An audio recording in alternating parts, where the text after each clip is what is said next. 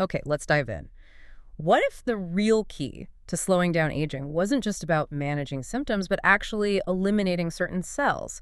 I'm talking about these zombie cells. Right, senescent cells, they just sort of hang around, refusing to die, and frankly, spreading decay and inflammation. It's a huge target in longevity research now. And that brings us to today's focus, a molecule called Procyanidin C1 or PCC1. We're looking at some pretty groundbreaking research here, especially that 2021 paper in Nature Metabolism and also what's happening commercially. Exactly. Our mission today is really to unpack PCC1. We'll get into the science, this really interesting dual action it has, the, frankly, amazing results they saw in animal studies, particularly muscle and brain health, and then, the reality check. How does it go from a lab discovery to something people might actually use? Yeah, the hype versus reality. We want you to have the inside track on this potential new xenotherapeutic. Yeah. All right, so before we get into how it works, what exactly is PCC, like on a chemical level? Sure. So biochemically, it's a natural polyphenol. You find these kinds of compounds in plants all the time. They're protective. But PCC1 is a bit more complex. It's what's called a B-type procyanidin trimer. A trimer, meaning 3 units stuck together, 3 epicatechin units, I think. Does that specific structure make a big difference? Why is that trimer setup more powerful than, say, a simpler version? Well, yeah, the complexity seems to be crucial. The thinking is that the specific way this trimer folds, its shape, allows it to interact very precisely with the cellular pathways that control aging and cell death. You find it naturally in things like grape seeds, unripe apples, even some types of cinnamon. And this is one of the really interesting bits from the research, how they pinpointed it. It turns out PCC1 isn't some super rare thing. Not at all. Quite the opposite. It's actually a major active component in standard grapeseed extract, GSE.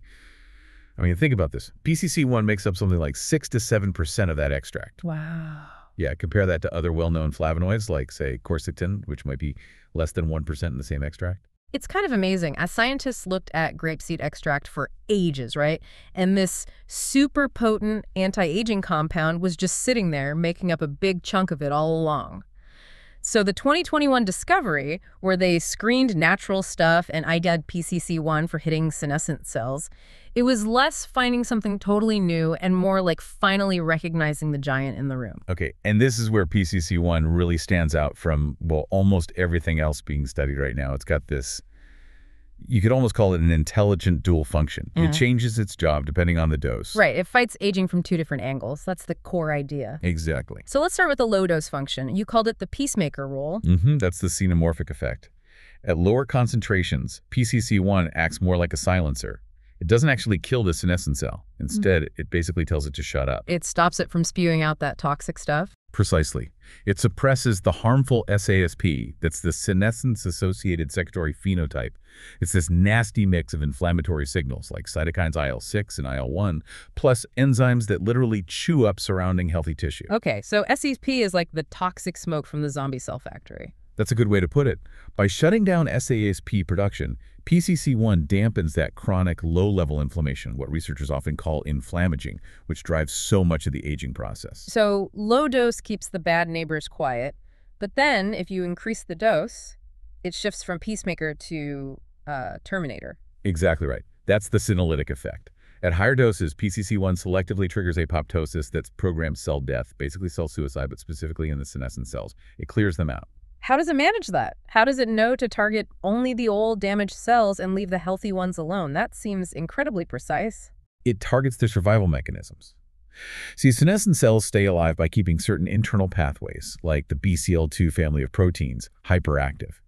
PCC1 essentially hacks that system. It downregulates the pro-survival signals and ramps up the pro-death signals, like BAX and PUMA. It flips the switch inside the zombie cell itself. Yes, and there's another clever part involving oxidative stress. Ah, right. Tell us about that. So PCC1 actually increases reactive oxygen species, ROS, but specifically inside the senescent cells. These cells already have weaker antioxidant defenses, so this extra push of ROS overwhelms them. It pushes them over the edge. But it doesn't harm the healthy cells nearby. That's the key finding. The research suggests PCC1 actually helps protect healthy cells, potentially by maintaining their levels of antioxidants like glutathione. So only the already stressed vulnerable senescent cells get wiped out by the oxidative hit. It's this dual mechanism, xenomorphic peacekeeper at low doses, senolytic terminator at high doses, that makes it so interesting. The theory sounds great, very elegant, but let's be honest, it's the results in animal models that really blew this thing up, right? Talk about the impact on actual lifespan. Absolutely. That's where all the buzz comes from. Okay, so when they gave PCC1 intermittently to mice that were just naturally aging, not some weird fast-aging model, just regular old mice, it extended their total median lifespan by nearly 10%. Which is pretty good on its own. It is definitely respectable. But here's the number that really turned heads. They also tested it on very old mice. Think like the mouse equivalent of 75 to 90 human years. Okay, starting treatment really late. Really late. And in those mice, PCC1 extended their remaining median survival by 64%. 64%? 64%. Basically a 1.5 times increase in the life they had left. Well, it's almost unprecedented. It suggests it's not just slowing aging down, but potentially reversing some aspects, even when it started very late in life. That single finding is probably why we're even talking about this today. That's incredible. And it wasn't just about living longer, right? The sources emphasized it was about extending healthy years, the health span. The treated mice were physically better off. Oh, definitely.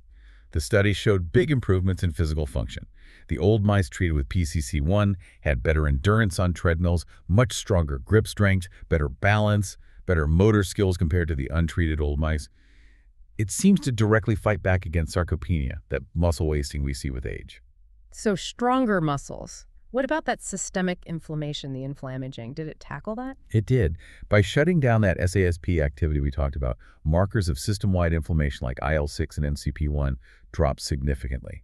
And there was evidence it might even sort of rejuvenate the immune system by clearing out old dysfunctional immune cells, counteracting what they call immunosenescence. And then there's the brain, indications of neuroprotection. Yes, strong indications. It seems to inhibit key inflammatory pathways in the brain, like the NLRP3 inflammasome, which are linked to cognitive decline and neurodegenerative diseases. But getting things into the brain is always tricky, the blood-brain barrier.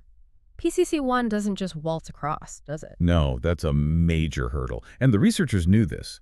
To test it in an Alzheimer's model, they had to get creative.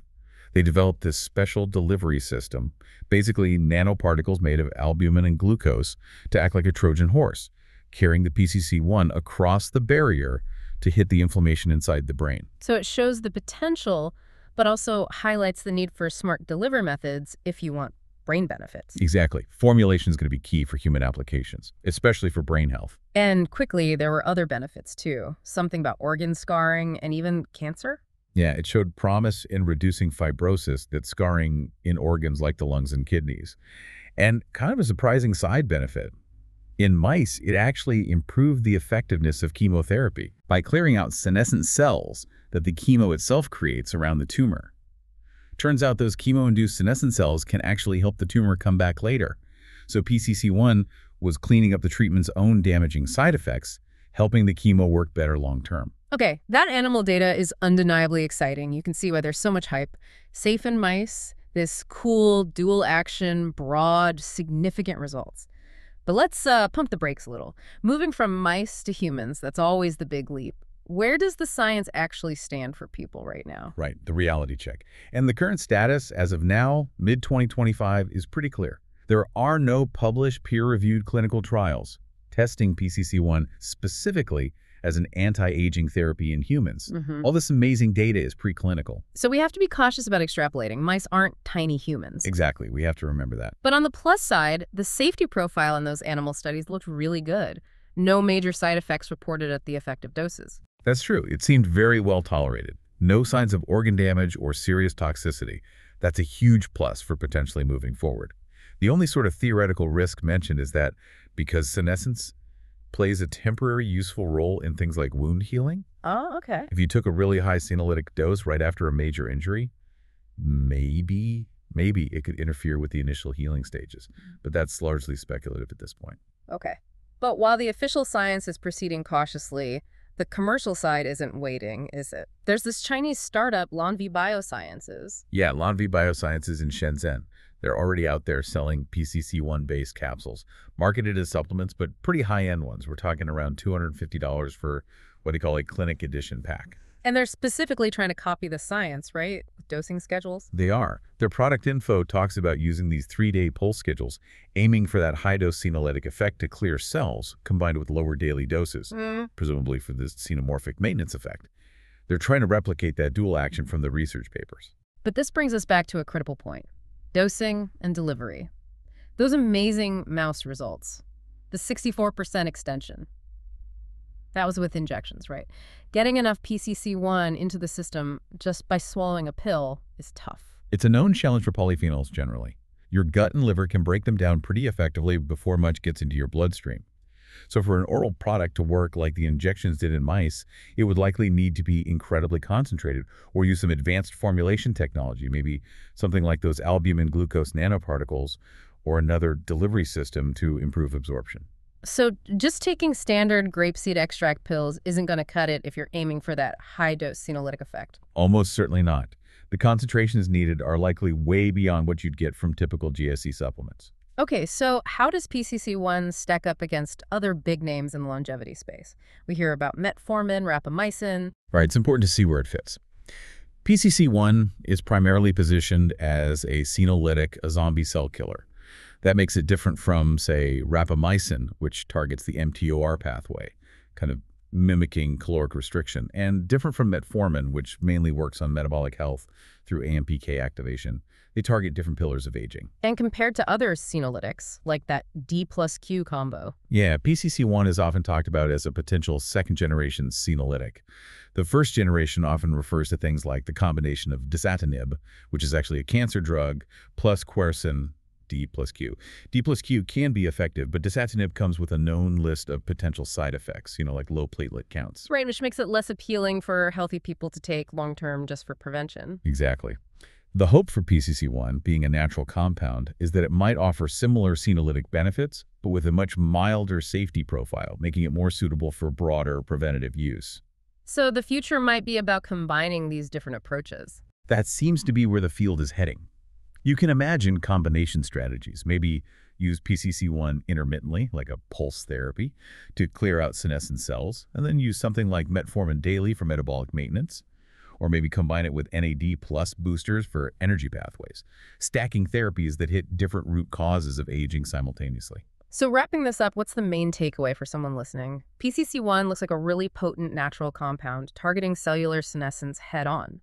And in animals, at least, it shows these incredibly broad benefits: better mobility, better immunity, less inflammation. Yeah, the scientific potential is huge, undeniable. We're watching this rapid shift from lab finding to commercial product, almost in real time. And you see companies like Lonvi Biosciences making these, frankly, very bold claims about PCC1 helping people live to 120, even 150. Which leads to a pretty big final thought, doesn't it? These cutting-edge anti-aging interventions, starting with things like Lonvi's $250 supplements. They're expensive, initially at least. Very expensive. So as the human trials hopefully get underway and we learn more, it raises this critical question. Are xenotherapeutics like PCC1 going to become standard preventative medicine for everyone, a way to extend healthy life across the board?